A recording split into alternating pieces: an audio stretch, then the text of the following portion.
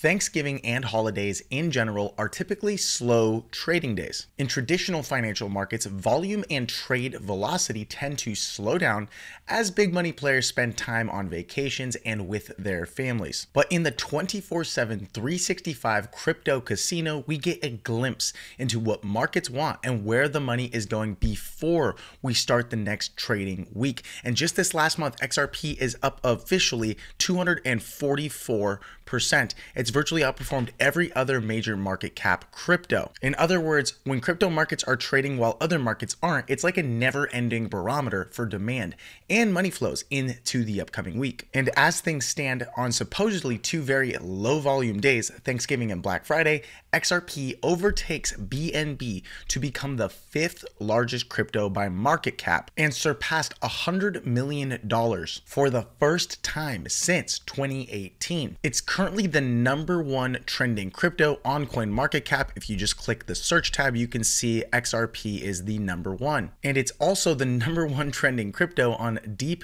on-chain analysis tools like Sentiment. As you can see here, it ranks at number one above Algo and ICP. Now here's the thing, if you're watching this video at any point in time through the weekend or even into the first week of December, consider yourself very lucky because yes, you're still early. And this is just how crypto markets work. Most of the time, people start to show up after tokens like XRP start pumping and getting a lot of attention. They start to get headlines in the traditional media outlets. This creates for an environment where we see retail investors FOMO in and we get blow off tops at far greater market valuations than typical. Now here's the thing, this will be a short video but rich with technical analysis, and we're going to talk about some key areas to watch out for on whether or not you should look at taking some profits, or maybe you're just looking for a solid entry and when to get in. And by the end of this video, I'll discuss that fabled $10 XRP target, which actually doesn't seem too far off anymore. So as always, if you're feeling blessed and bullish, comment 777, and if you're going to be the wealthiest person in your family tree, smash the subscribe button. Hello and welcome back to the channel, Bullrunners. If you're new here, my name is Paul. My X or Twitter handle is PaulyDeFi. And first and foremost, we're gonna hop on over to CoinGlass, which really kind of gives us a good fundamental understanding of what's really happening when it comes to leverage in the perpetual futures market. Basically, these are contracts that people are trading against each other or bets on whether or not the market's gonna go up or down. And the reason I like looking at this is because it gives us a live feed of what's really happening in terms of investor sentiment. So I go ahead and hop down here to the second one where it says Bitcoin liquidation map. Then I come over here to BTC. I'm going to go over here to XRP. Then I'm going to toss it onto a 7-day time frame because it kind of gives me more feedback than just the daily time frame at times. I'm going to get rid of Binance, OKX, Bybit, and leave it at that. And then from this point forward, you can see that this red line is the current price. And we're sitting at about $1.80 on XRP right now. On the right hand side, you can see that these are short liquidations. On the left hand side, you can see the red is long liquidations. In other words, when on the right, this is far smaller, you see how small this area is relative to the one over on the left? This means the majority of people are long in the market. Okay, on the left hand side, if the price of XRP hit $1.49, $336 million of liquidations would occur, or people would lose $336 million. On the flip side, if the market hit about $2.06, then anyone that was short at the current price or a price before here would be liquidated to the tune of about $60 million. What this is really telling me is anytime we have far more volume on the left-hand side, the majority of the market's long. And I've found that the market usually continues to trend in that direction. So this is a good indicator that yes, you'd probably still want to remain long the market or to hold an XRP position. And I'll explain when to enter if you're not currently in, but that's a pretty good indicator. Another indicator that I like to look at is I like to come over to, you go to super charts right here, and I pull up a few different things. I look at open interest and I look at liquidations. Okay, on the open interest side, really what I want to focus on before we dive into anything else is just the fact that we started trending up. As you can see here, our previous all-time high, or at least our local high, I should say, on XRP was about $1.60. Whenever we hit that range here, you can see that open interest continued to trend to the upside. This simply means that more and more and more contracts are being opened. In other words, longs are opening at the market. So this is a very healthy thing to see when the trend is legitimate. In other words, a breakout right above here where you see the trend continue to the upside and you see open interest continue to decline. That is indicative of a strong trend. Okay, so that's really, really important to look at, and I'm actually very happy that we're seeing this type of price action in the futures market. Now that said, into these recent pumps, you can see even just this month with that breakout above the descending wedge, something that we've talked about over and over and over again on the channel. Go ahead and watch past videos that I've recorded where I show you exactly what's happened. That said, since December of 2017, XRP this month has officially passed its all-time high in terms of search volume on Google. This simply means that right now, once November ends, probably like tomorrow, this will be the highest search volume XRP has ever seen, even more so than December of 2017. Now, typically, this indicates a local top in the market. As you can see here, December of 2017 wasn't the top, but January of 2018 was. So in similar fashion, we might see some really explosive moves where we might actually get a top in November in terms of search volume on Google. However, in December, January, we might actually get the actual top in terms of the price on XRP. Now, really quickly, before we dive into the rest of this video and whether or not XRP is going to hit $10 this bull run, if you haven't already, head on over to bullrunners.com. You can find the link in the description below or in the very first comment. Make sure it's the pinned comment directly from us because we also have a lot of scammers. It's just very hard to stay on top of it 24/7. They're literally like swarms of flies. So just make sure it's the pinned comment directly from the channel. But when you head on over to bullrunners.com, you'll see a page that looks something like this. And right now we currently have 463 members. Once we hit 1,000 members, the bonuses run dry. In other words, you'll never get access to those types of bonuses again. Now, this is a 26-minute video that explains everything that you're going to get when you decide to join our Altcoin Pro University, something that we've been working on very hard for a very long time and something that we're very proud to share with you. Now, if you are committed to becoming a crypto millionaire in 2025, this is going to be your one-stop shop education platform for that. We have over 100 hours of curated expert classes from industry leaders that actually work in the blockchain space. We're going to be sharing with you live calls and feedback. So if you have any questions, you can hop on a live call, something that we don't offer on the channel. We'll be sharing with you 10x, 50x, 100x altcoin picks. We'll be teaching you how to do technical analysis like a pro. We'll show you how to get the best DeFi yields and yield farming in the entire crypto industry and when to switch those out of one yield into another farm. We'll even give you guys airdrop alerts like no one else. So that said, if that sounds interesting to you and you are committed to becoming a crypto millionaire in 2025, then this would be the best platform for you. And you really have nothing to lose and everything to gain by simply checking it out. So go to bullrunners.com. Now that's said, I can't guarantee you any results, right? Like everything that I share in this video is for informational, educational purposes only. Like you would actually have to put in the work to be a millionaire, but I would argue that this platform is going to get you a lot closer to that goal. So one last time, bullrunners.com, let's get back into the video. All right, so now what I want to do is compare the relative performance of stuff like Ethereum, Bitcoin, and even Solana versus XRP, because typically you'll want to invest in the strongest performer. This is something we call relative strength. In other words, you want to bet on the dark horse in the race. When something is stronger relative to everything else, you want to buy more on the dips. You actually want to buy into breakouts. And I'll show you exactly what that looks like. But since this point in time, I'm going to pull up Bitcoin first. Okay, so this green line is Bitcoin, and the line indicates the percentage gain that you would have seen since November 3rd of 2024, when basically everything was kind of bottomed out before we started rallying. Okay, in that time frame, Bitcoin is up 41%, while XRP is up 260%. Again, you can see it over here on the right-hand side. As a matter of fact, I'll even increase the size a little bit, and I'll even get myself out of the way. Then I'm going to pull up Ethereum. Okay, and in that same time frame, Ethereum is only up 19%, indicated by this purple line. So yes, these are actually the charts and the price action of each of these tokens relative to or versus XRP. And then finally, Solana is one one of the stronger performers in the entire crypto market as a major market cap crypto.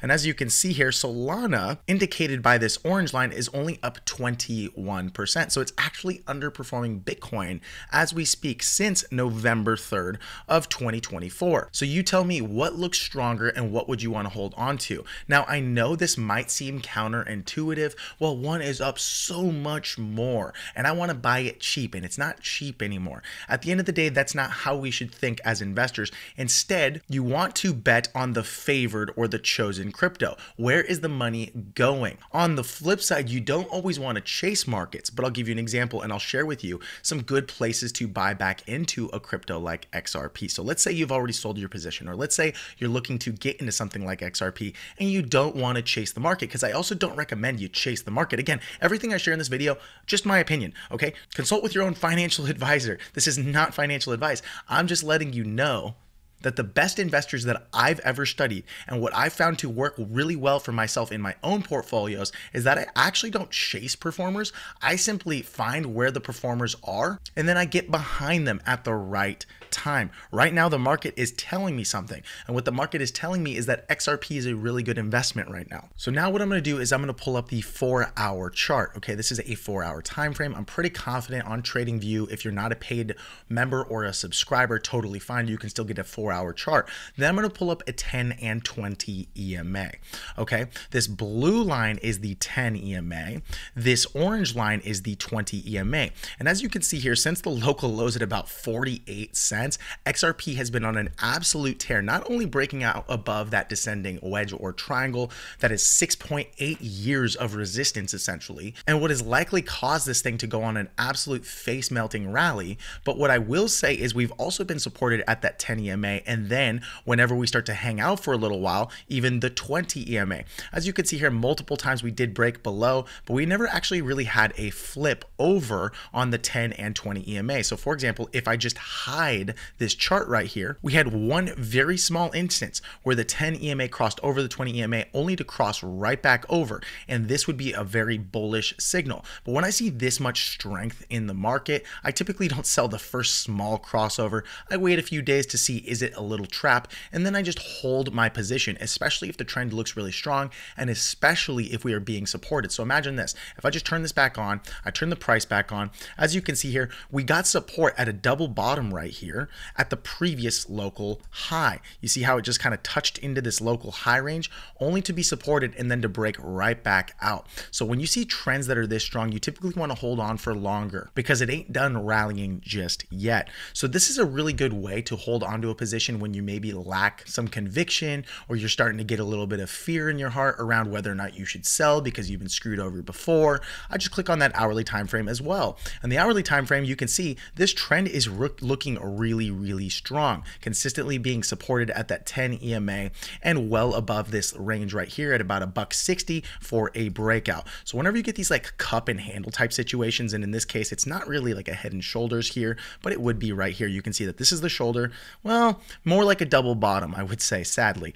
This is a double bottom. We have one bottom here, two bottoms here. This could, you know, you would consider maybe a shoulder, but it's not really a technical head and shoulders because this shoulder, this head is the exact same length as this shoulder. So that said, still a breakout in this cupping range would lead us to at least 100% from this move right here upwards. And as you can see here, we had about, and we'll just find out real quick, about a 23 cent move. Did we experience that recently? Yes, we saw a 28% move or 28 cent move for an 18% gain. And from that local breakout and high, we are up 23%. Now, from the perspective of volume and RSI, which we're not going to cover too much right now, as you can see here, into this breakout, we had an expansion of volume, even though you can see that we have a lot of red bars right here. Totally fine, as long as you see volume consistently increase and the price consistently climb.